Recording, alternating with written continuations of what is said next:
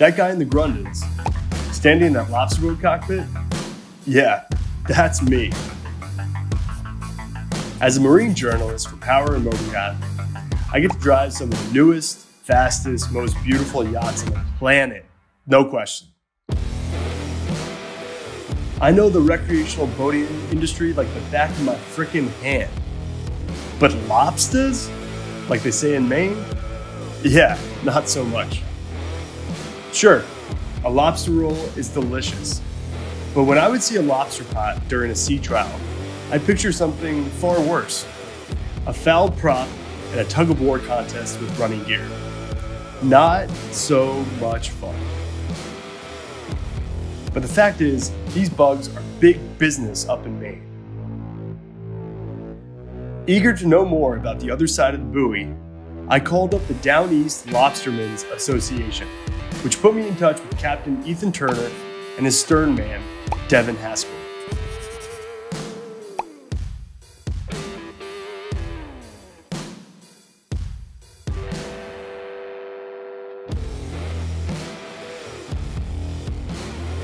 And before long, Dan and myself were working the bait station, hauling traps, and seeing what it takes to make it as a lobsterman for the day.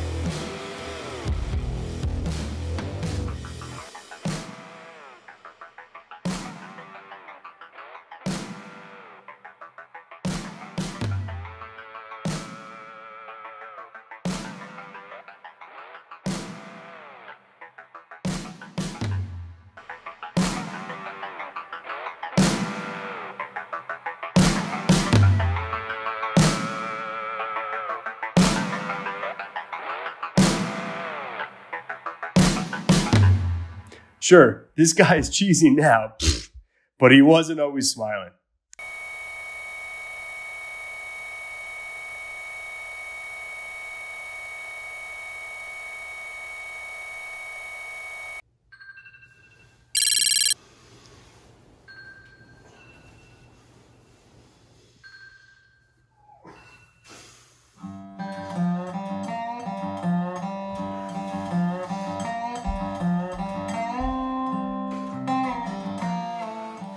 It's late July, the height of the busy season, as I drive up to Deer Isle, home to Stonington, the unofficial lobster capital of the world and ground zero for these ruby red crustaceans. From June until October, lobster men and women wake up at the crack of dawn and haul anywhere from a few to a few hundred traps. Unlike most fisheries, there aren't any commercial farms that can cheaply and easily provide a steady source of lobster.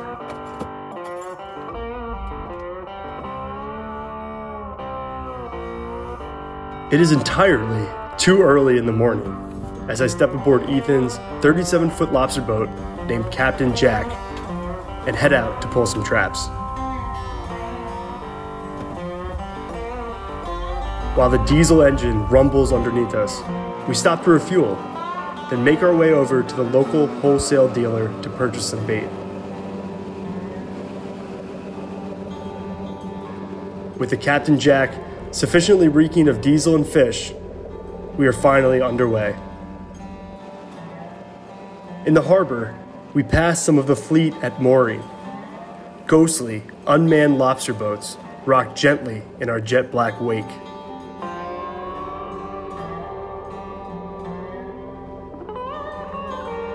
Their transoms have been painted with names like Glory Bound, Rhonda Jean, and Defiant, suggesting fiercely independent, hardworking, family-oriented owners. Ethan comes from similar stock. A fifth-generation lobsterman, he can trace a lineage of seafaring captains on both sides of his family tree.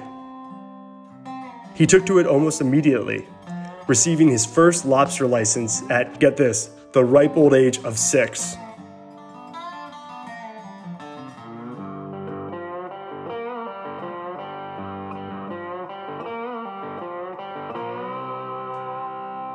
Lobster fishing is a lucrative, if back-breaking, profession. Homarus americanus accounts for roughly 75% of Maine's commercial fishery and brings in hundreds of millions of dollars. In fact, a recent economic study estimated that the lobster supply chain contributes $1 billion to Maine's economy each year and generates 4,000 jobs for the state. That's a lot of fishermen, and even more bugs, an affectionate name given to lobsters back when they were considered peasant food. Stern men like Devin are the heavy lifters of the enterprise, who routinely haul up hundreds of the 40-pound traps and handle just about every clawed crustacean they bring aboard. To help lessen the load, it's not unusual for lobstermen to employ 2 or 3 sternmen. More hands aboard means less work, but also less profits. Well, again, it's a lot to learn, but this has been a really fulfilling experience, standing toe-to-toe, shoulder-to-shoulder with both Ethan and Devin, learning the ropes. I'll never be able to look at another lobster roll the same, but I have a newfound appreciation for all the work, all the hard work that goes into it. For more on this story, stay tuned for an upcoming issue of Power Motor Yacht. Check us out online at pmymag.com. There's more traps to pull from the sea.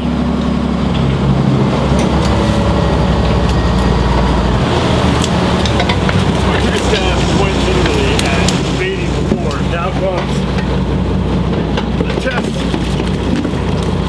Whether I can get these straps up.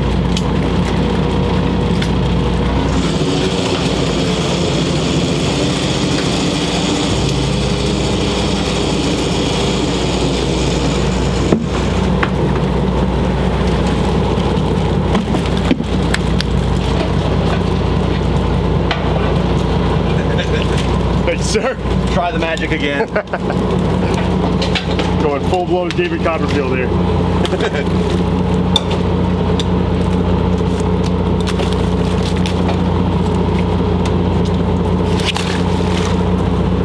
Somehow that works.